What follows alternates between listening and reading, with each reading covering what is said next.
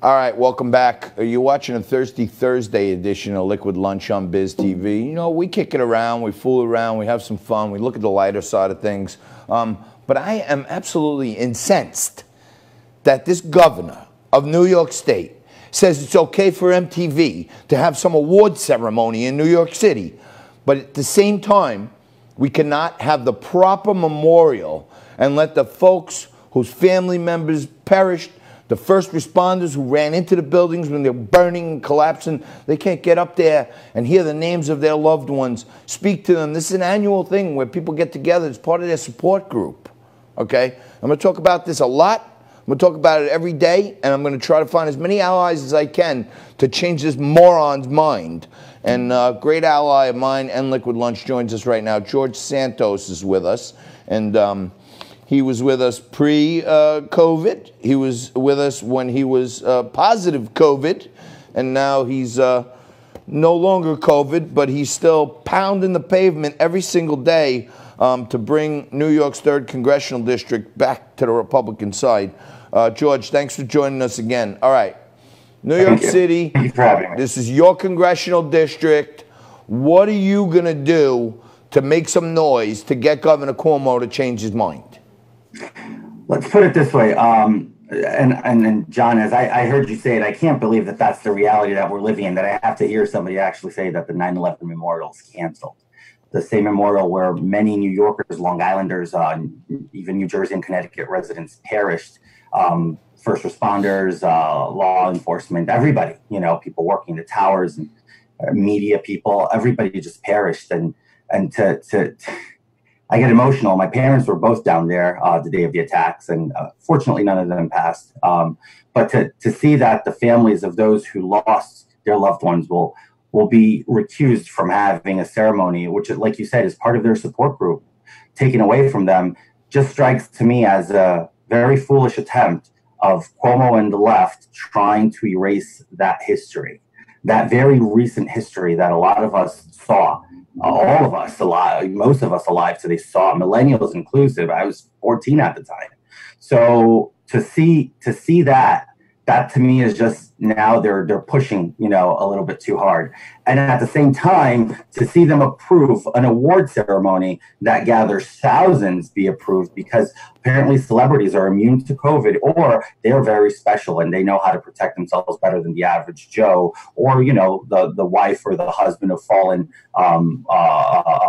first responders in 9/11. So I don't know which one it is that Governor Cuomo is trying to tell us, if that the celebrities know better, if he knows better, or if we're just not that intelligent enough to social distance and keep ourselves safe. So Georgie, which one is Governor? Georgie, if you think about it, okay, you know, everybody's behind this Black Lives Matter movement, okay? And I say it all the time. If I said to you, George, hey, Black Lives Matter, man, and you'd say, yeah, of course they do. When you put a hashtag in front of it and you put it in all caps, now that movement is not something I can agree with, because the people who founded it are on the record Marxists. They want a Marxist society. They want to break down the nuclear family. They want the man out of the household. These are all the things that our country was founded on, okay?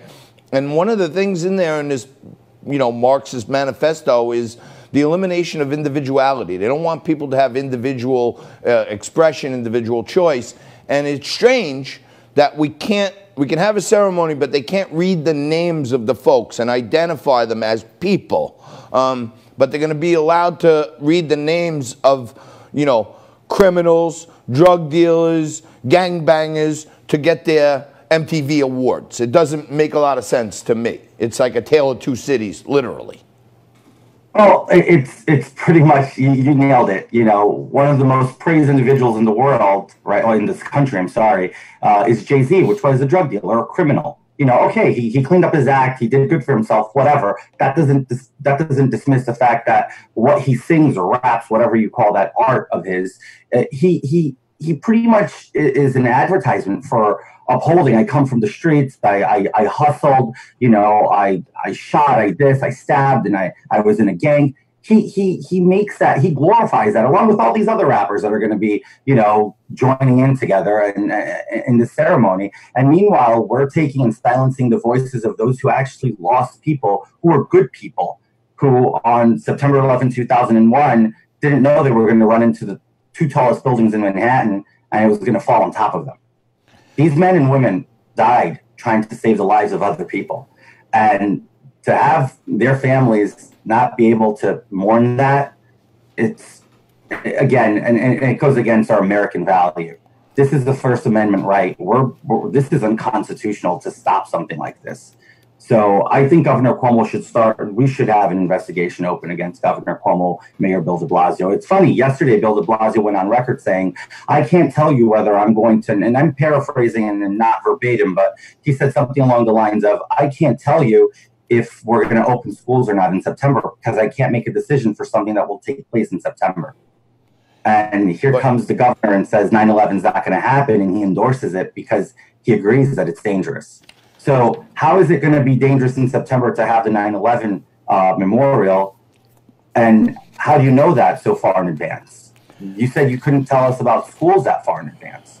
It's a double speak. They speak out of both sides of their mouth. And then, again, in my opponent, Tom Suozzi, he's another one that just pretty much is as silent as they come. Black Lives Matter is an issue and an existential threat to my district, where vandalism is going up, which is historically was never an issue, but the North Shore of Long Island and South and Northeast Queens, which is usually a very calm area, has become pretty much, stomping grounds for these very violent, Marxist, non-peaceful protesters. Not everybody understands. If you want to protest civil rights, liberties, whatever, look at John Lewis, who just passed. He had a history of nonviolence and protesting, hands in your pocket, and that's not what these guys are doing. They're burning down buildings, they're burning down stores, they're looting. That's not protesting. That's disgusting. That's destroying America. The same people who said that Trump would destroy America are doing it themselves. So that's the society we're living in now. And the way to excuse it is they put a hashtag in front of caps letters that spell out Black Lives Matter. Right. And it takes a perfectly uniting statement and turns it and weaponizes it into a front for a Marxist organization. If you click on Black Lives Matter, you click on their donate button, it takes you to another page called Act Blue. Yep. And if you look a little deeper into Act Blue has given over $1 billion to Democratic candidates. They spend most of the money in there for all kind of liberal causes. They give to Planned Parenthood and NAACP. All the big liberal causes are supported by Act Blue. So, do Black Lives Matter, or does hijacking a great problem being highlighted into a fundraising effort for left-wing anarchists? Because that's what I'm saying.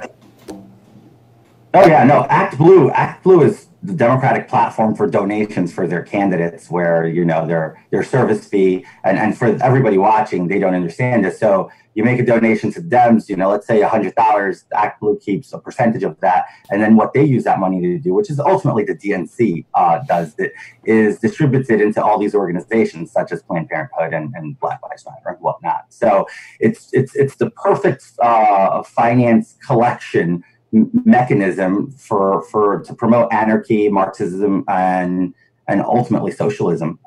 These people are clearly spelling out and screaming, and some people don't see it, that they want the United States to become a communist society.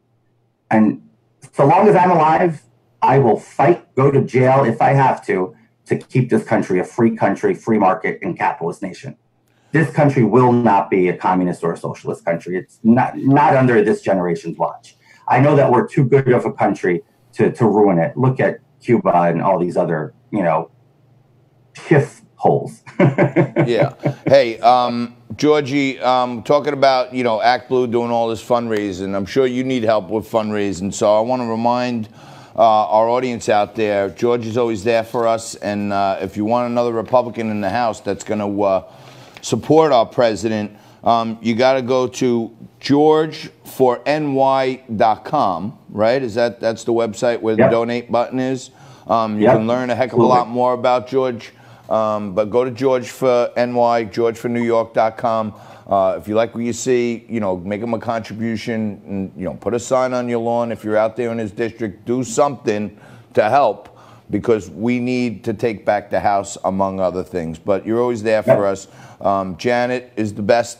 You got the best advocate out there. She's on the show every day, and she's just awesome. And so are you, my friend. Keep up the good work. Keep fighting the good fight. He was out there last week with 3,000 people back in the blue. So if you want guys for law and order, guys who want to fund the police, guys who want to have the 9/11 families get the proper respect, you got to go vote for George Santos. All right, we're going to take a quick break right now. We're going to come back with Scott Lebedo, who's in a mano-a-mano brawl right now with Mayor DeBozo. We'll take a quick break, come back right after this.